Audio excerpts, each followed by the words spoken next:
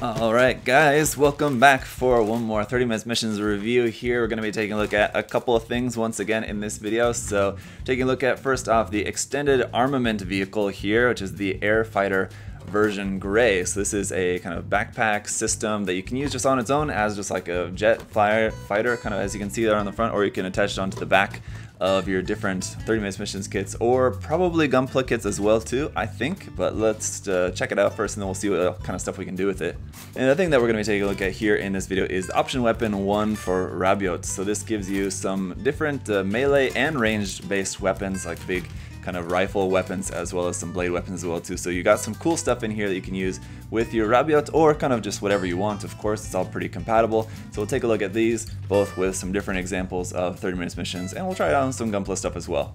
So we'll go through the Air Fighter version here, and on the front of the box you can just see how it looks like when it's just flying on its own, and in the back you can see how it's going to look attached to a couple of different 30 minutes missions kits there. I want to say mobile suits, but mecha? What's the correct word for them? I don't know. But the point is, you can buy this just as a standalone thing, just on its own, or you can connect it onto other different 30 minutes missions kits. This is EAV-02, that would be extended armored vehicle. I believe the 01 would be the tank parts, if I remember correctly, from the Alto ground type. Is that correct or not? Anyway, here on the top of the box is showing what this is going to look like without any paint on it at all. It's just all kind of mostly gray, and that blue piece on there I'm guessing is probably going to be a sticker. It would be cool if it's a clear blue part, but we'll find out here in just a moment. On the other side, that's showing that this is how you can customize it by bending the wings, I guess. And then of course you can attach this onto other different 30 minutes missions kits. There is that on the back of the Rabiot there, so it looks pretty cool. This massive, like the nose cone of this can turn into like a big helmet where it looks is really far, like pointing back. It's kind of like the Deacon alien from Prometheus, sort of, in a way, right? You guys know what I'm talking about? Then over here, customizing, of course you can do a whole bunch of that. That's kind of the thing here. Don't really need to keep saying it. Of course, everyone knows that's the theme of these is customization, customization, customization. So we got two bags of runners in here, and our instructions, which is not really a booklet, it's just a fold-out thing here. So pretty simple.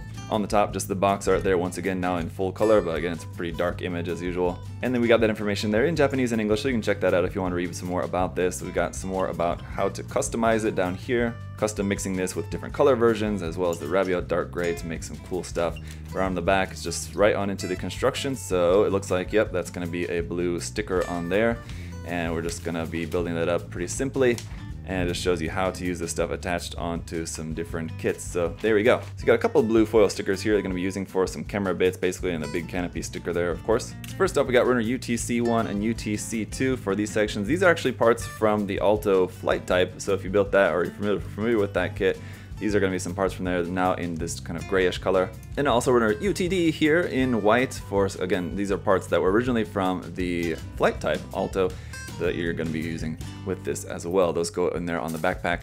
And then for our new parts with this set, they're SMA1, once again also in gray here, and then we've got SMA2, which is going to be a copy of this half of the runner right there.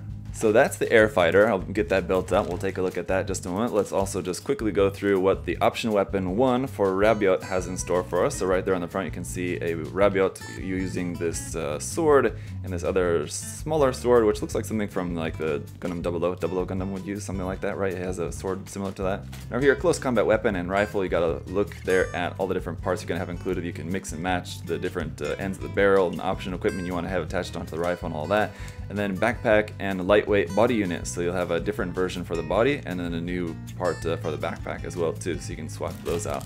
On the back side, just some more images showing the different customized options, things you can do with this, but let's go ahead and crack it open, see what we got here. On the inside, just showing you how to build this with the different weapons, and so you can make these different versions of the gun barrel. You can use the chainsaw part as well. You got the close combat weapons down there, which are pretty easy, pretty self-explanatory. They're just like swords, you just put it in the hand. That's kind of all there is to it. And then here it will also show you how to use these new parts for the chest and the backpack if you want to swap those out on your main unit. So runner C here is from the original Rabiot kit, so it's the same rifle and backpack parts from the Rabiot, but you'll have a new set of these here.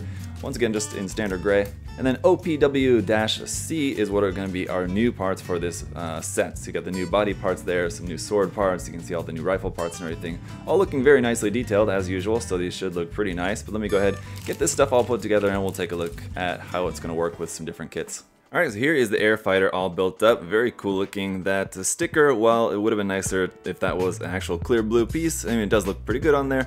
The landing gear is kind of odd as it doesn't really look necessarily too much like landing gear. It looks like some other thing kind of stuck on there. And then the feet, there are these like kind of shoes that are on the bottom, which will act as feet later on, are also kind of weird. But if you just look at it from the top, I mean, it does look pretty cool. And of course, all that stuff underneath is removable, so it's not really that big of a deal like that. Just as a flying thing on its own, I think it does look pretty cool. So you have quite a bit of articulation here in the wings as well. And then just basically just aside from this, the only other thing that you have is the other piece for the head, which will I'll show you guys that in use here in a moment. Now I do wish that it would have come with a stand, just something like one of these, for example. This was not included, but just these are the simple stands that Bandai sometimes gives, and this would cost them, I don't know. If this would have made the kit cost 100 or 200 yen more, I think could have been totally justifiable for something that's meant like to get flying like this, to actually have a stand included. But as you can see, it is really nicely detailed on here, which is pretty cool. So for the articulation, we've got rotation at the main point of connection there, also up and down movement there, and then you've got another point of articulation a little bit here where that moves side to side, and then here also up and down, and also rotation here. This back little winglet can also rotate on its own there. You can also rotate that whole section up like that, something like that if you wanted to. This whole front section at the front here can also rotate on its own like that, and you can rotate that way, and you can rotate that forward and back like that. So you have a ton of articulation here in the wings, which is great. These parts here on the back, which are the parts from the Alto flight type, will move up and down like that, and then the side parts can also move on their own. So you can rotate those how you want. And then, like I said, these are just kind of the parts which will act as our new feet on here with the little wheels on the back. So we'll see those in use here in a moment as well. So those just popped onto this ball joint there on the bottom. You do have a hard point here. You know, I mean, there's hard points kind of everywhere on this for you to add more to it or subtract or mix it up here and there with different bits. You also have underneath the wings here these handle parts, which can also be used for handles for some of this stuff. But so let's just see a demonstration of some of these parts. We'll use our Rabiot here, so you can separate this out into actually a couple different sections here at the front. You need to remove both of these in order to be able to plug this onto the back, so that'll just plug straight onto his back here like so. Gonna use those feet, so go ahead and remove those, and then also remove the ball joints that they're plugged into. Don't need those on there. Obviously the color is not gonna match. We can just pop those on there in place of the Rabiot's standard feet. And the landing gear, which we removed earlier, can also be used as a weapon. I mean, you can use this as a weapon just on its own like that, which it doesn't really kind of look like anything. It looks like he's holding some weird futuristic tool or something, but you could just, it's got a couple hard points on here where you could attach the different stuff onto that to turn it into something a little bit more substantial, obviously. But it's the same thing with the handles that I mentioned up underneath the wing, so you can use those for, you know, however you might want to use those. Then we'll go ahead and replace the head here as well. So basically take this piece here, which has a couple of stickers on there, and then attach it to the front kind of nose cone that we took off, and now that becomes this long head, which on its own does look pretty weird, I'm gonna say. But I think once you build up like some more backpack, it just looks weird because it's like sticking up. You got like the body and then this big thing just like sticking up. But if you had some more stuff like built up here around the backpack, it would maybe like hide that so that it doesn't seem so out of place, so it's just like jutting up into nowhere. But you get the idea of how that could be used, something like that. But here I'll just give you a look at a couple of examples of how some of these parts could be utilized. And again, this is just only using the parts that are included with this, and then obviously the base Rabiot there. But I think you guys will see that this set is really quite nice. I mean, I really like this. It gives you a lot of really cool options if you want to add some really cool wings to some of your kits, or if you just wanted to use this as just the fighter on its own. I think it's still pretty cool looking. So it could be used, you know, or like shown as some kind of like support unit or something, or you could just model this all up as like its own big thing. You could add a ton of parts, a bunch more parts to this, and like really build it up into like this big massive flying armor thing. So I don't know, there's a lot that you could do with this, and so I think this is a really good base set here that you've got that you can probably go a lot of ways with. Now getting into the weapon set, I just want to start off here with the new torso. So it's basically just two halves that you'll have to do some work basically to take apart your currently existing torso on whatever kit you want to use this on. In this case, I'm just going to once again be using the Rabiot here. So there you go. As you can see, it's definitely a much smaller torso than what the Rabiot has originally. So that's going to be something that's going to change the appearance quite a bit. I'm going to just go ahead and put the backpack back on here just to make sure that it fits, because actually it's looking like it doesn't want to fit on there. You can see there's those little tabs there kind of on the bottom of that are kind of blocking this from fitting on there perfectly. So it's kind of attached but kind of like just barely holding on there. What you would have to do is those little bits there at the bottom of there, you'd have to cut those off so that this could fit flat against the back. So anyway, as far as the weapons go, we'll just start off here with the base rifle. Now this is exactly what you would get with the Rabiot, and also should mention this backpack too is also included, which is again exactly what you would get with the Rabiot.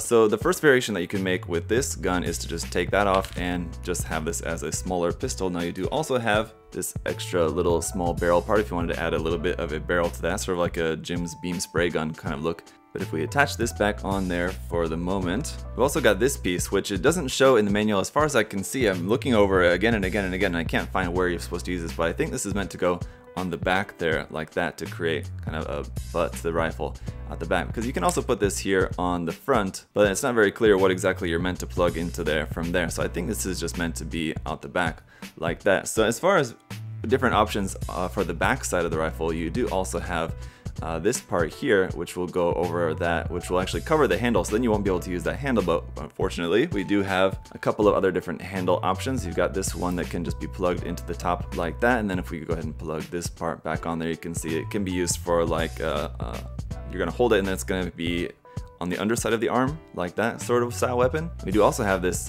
grenade launcher looking at the attachment here that will plug onto the underside of there, which will look something like that. So that's how that could be used, something like that. Or if you didn't want to use that handle, you do also have another different handle, which just attaches via 3mm attachment point like that. So you could just plug that into the side and then have this being like something you hold on like a side handle or something. Also, what we've got here is this part which will go on the top of the gun like that. Now again, it's totally up to how you want to use that. You could switch it around, use it the other way if you wanted to, like that, or just kind of however you wanted to do that. Then of course, we've got the chainsaw attachment, which will attach onto there. And then what you could do is like plug this handle, secondary handle, onto the side of here for a two-handed grip on that. I think kind of makes sense for if you're having this as something he's going to be using to actually slice other robots in half.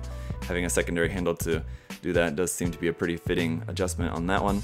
And then we've got the big barrel, which will attach onto here, which this one also has a hard point here on the side where you could attach that secondary handle onto either the left or the right, and then a bunch of places on the top here where you can make some add some attachments. Say for example we wanted to add that kind of sight part on the top of there, and then on the track on the bottom add that grenade launcher onto the bottom of there as well. Or you can use this grenade launcher part, I think also doubles as like a sight as well too. You can make it look like that, like that's supposed to be a sight on there. Now those parts don't actually line up perfectly, so I guess you could put it somewhere like a little bit farther on, something like that, or a little bit farther back, something like that you could do with that. And actually at the end of here, if you remove this barrel tip, there's another attachment hard point, so you could actually extend this if you wanted to get really crazy by adding another chainsaw into the end of that, or just that tiny little barrel tip if you didn't want like the big massive one. Just add this little guy onto there, something like that. Inversely, that giant barrel tip you could attach just onto here without that big part on there, without this on there, just something like that with this big massive barrel out the end of that rifle. So lots of different options that you can do with this gun there, obviously. And there's one more, this part like this, which will attach onto there, which has like this magazine on it and these blades, which can go again either way, however you want to do that. I think it just kind of makes sense, or it seems like it should be that the larger blade should be on the bottom, something like that. Or if you wanted to attach this part back onto there, put this handle back onto the top of here, and then in the end of there attach this little barrel tip into there, something like that, for an like underhanded grip melee weapon cannon sort of bit thing. That looks pretty cool, I think. So anyway, you get the point. There's a lot of different things that you can do with that set of stuff. Now as for the melee weapons included in here, there's not really quite as much that you can do with this. So you got the main sword here. The handle is a separate piece, but that doesn't really plug into anything else. Basically just you can change the adjustment of how this plugs in down there, and then this is just on a hard point. So for example, if you didn't want to hold this in the hand, you could just stick that into the side of the arm, something like that you could do with that. And then we've got this guy, which again can be held in the hand here, or you could turn it the other way and hold it in the hand on this section here. And then you've got this connection piece as well too, which you can use to secure this onto the side of the arm or something like this. Or you could just use this piece just on its own as its own just kind of little mini shield sort of thing there, a little bit of extra armor on the arm. Or you could also attach this sword and that shorter blade together to make a bigger, longer sword, and then you could just hold on to it on this point here, something like that. So not as much that you can do with the melee weapons included with this set, but there's definitely some options you can do with that. But so that's going to do it for today, guys. I mean, there's obviously a lot more that you can do than what I'm showing you guys here in this video. These, as it goes with 30 minutes missions, it's very open to your own customization, and that's kind of the whole point of the line. So I'm just showing you guys some examples of what you can do with this, but obviously I would recommend you guys, if you're interested, you know, pick up a set or two, or you know, a couple of these sets. Having multiples of these smaller sets not going to really cost you a lot, and there's a lot more mixing and matching that you can do, or customizing that you can do by having more of the parts to work with. Like for example, if you have like that kind of triangular blade, that short one that you have here, as we saw on like the artwork or the pictures on the packaging, one thing that you can do with this, if you have 4 of them, you can connect them all together to make like a 4-ended big like star ninja blade kind of thing. So very open to customization. And one thing that I like about this set more than other sets that have been out so far is that a lot of the parts are very useful. A lot of times in the other sets, I see the parts and I'd say like, oh, okay, there's maybe 1 or 2 of those parts that I would like. The other 2, I don't really. The other ones, you know, I don't really think they look very cool. But in this set, I could really honestly see myself using almost any of these parts. Among the different ways that you can customize the rifle, I think there's a lot of really cool combinations that you can make with the parts that you have included with this. So it's definitely a set that I could see myself getting more than one of again in the future for any 30 minutes missions kind of custom project that I'm doing. And of course you can still also use this stuff with Gunpla as well too. I'll just remind you guys that most of this stuff should work, at least anything handheld I mean, should work with your Gunpla kits. Now as far as anything that you need to attach onto the body, you know, some Gunpla kits use 3mm peg holes, some of them don't. Some of them have like the standard 2-peg way that the backpack plugs into the back of the torso on like more recent kits, but not all HG kits have that obviously. So that said, if there was any of these parts that you would want to attach onto Gunpla kits or something like that, all you need is a 3mm drill. Just drill a hole and then you got your attachment point right there. So pretty easy to customize these. So that's pretty much it for today, guys. Thank you so much for watching. If you have further questions or comments, of course, feel free to leave those down below, and check out all the 30 minutes mission stuff we have available there on USA Gundam Store. The link is down in the video description, as well as my coupon code. You can use that to save 10% off everything in the shop, so check that out. And until next time, guys, thank you all so much for your support. I'll see you then. Bye bye.